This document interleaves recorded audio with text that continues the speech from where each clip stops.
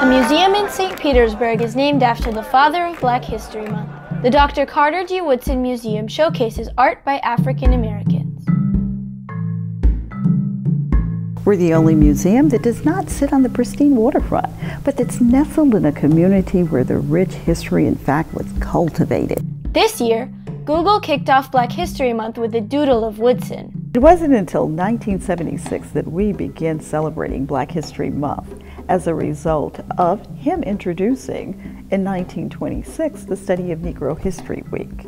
The Dr. Carter G. Woodson Museum is free to the public and is the only museum in St. Petersburg dedicated to preserving the rich African American history. We have book clubs for youth. We've hosted piano lessons for children of the community. We in fact have adult book clubs as well. We're the home of the One City Chorus who practice here every week, and they sing songs of the Civil Rights Movement.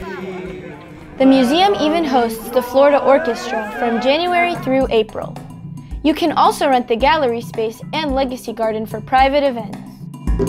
So we're excited to be the hub and the sanctuary of conscious conversations as it relates to race.